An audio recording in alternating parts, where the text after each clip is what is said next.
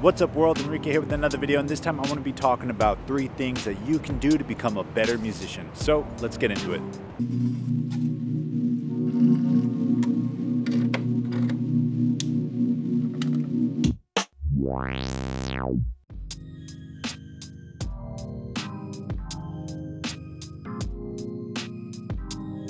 So I'm currently traveling for work and I'm in a small town outside of London called Marlow. And it's in these moments that I find the best opportunities to really learn a piece of gear. When you learn a piece of gear, you get past a point of you're not really thinking as you play it. You're playing it almost subconsciously and you're just making it work to its full potential. For example, think of a band, right? Majority of the time they got a guitar, a bass, a singer, and a drummer. Basically 4 instruments, and they can make albums worth of music. Why is this? Because they know their instruments and they know that they can work them to their full potential.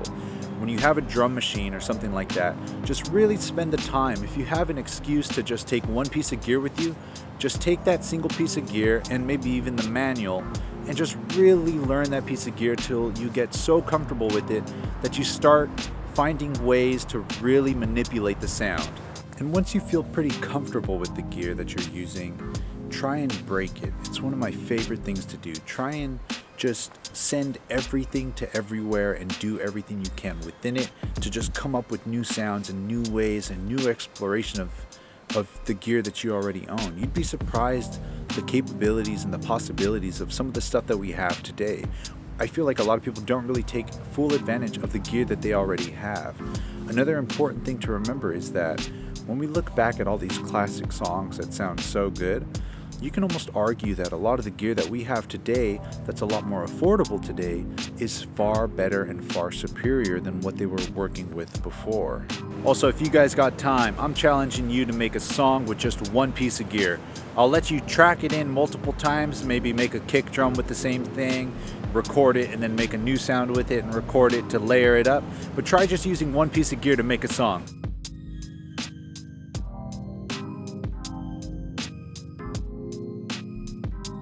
So another thing I can't stress enough is just making music you enjoy to make.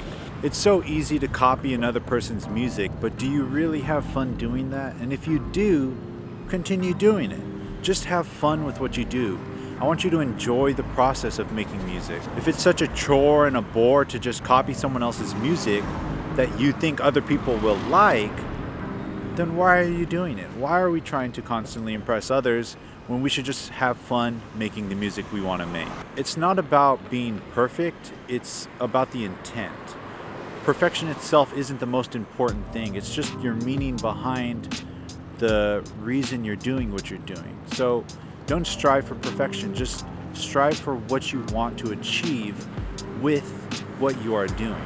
If we have a true meaning behind the things that we're trying to achieve with the song we're trying to make, it's that story behind the song, or just the human behind the song that we can feel and hear versus how perfect it is. Long story short, ignore what other people are doing. Sure, be inspired by people, but I wouldn't necessarily say go and try to copy people. But if you're trying to copy people to learn more about making music, sure, but when it comes to your own personal stuff, be inspired by everything.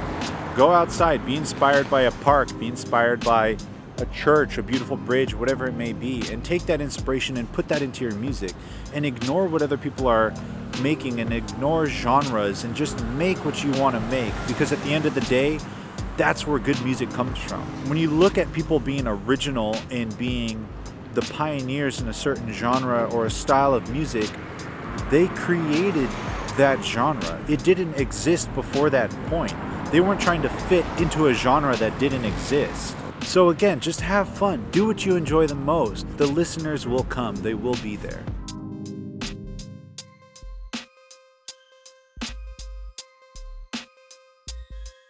Alright, for this last part, it really hits close to home, and that's to break the rules. Sure, it might be good to learn the rules first before you break them, like most people say, but don't be afraid to step outside of the box. So my experience with this was that I went to school to study music and I left with a wealth of knowledge that I'm truly grateful for. But at the same time, I felt like I left with almost too much knowledge. I was left critiquing my music so hard to a point that I didn't put anything out and I didn't think anything sounded good or felt good anymore. I was destroying my tracks with the rules and the knowledge that I learned, and all the things that people said you should do to music to make it sound better was ruining everything for me. So with all that being said, don't pay too much attention to what people have to say online. Just keep making music, keep pumping it out, and just keep learning as you go. The more you make music, the better you're going to get, the more you're going to find your sound, and be true to yourself. So take all those things, practice with it. If you got music that you're making now, post it down in the comments below. I'd love to take a listen. You know, I love being inspired by other people, and a lot of you guys are doing some really cool and creative stuff. If you guys like this video, really appreciate a thumbs up. If you didn't like this video, give me a thumbs down and let me know in the comments below how I can make these videos better for you. But without further ado, you guys know the drill, and that's to share the love, share the knowledge. Knowledge is power. Peace.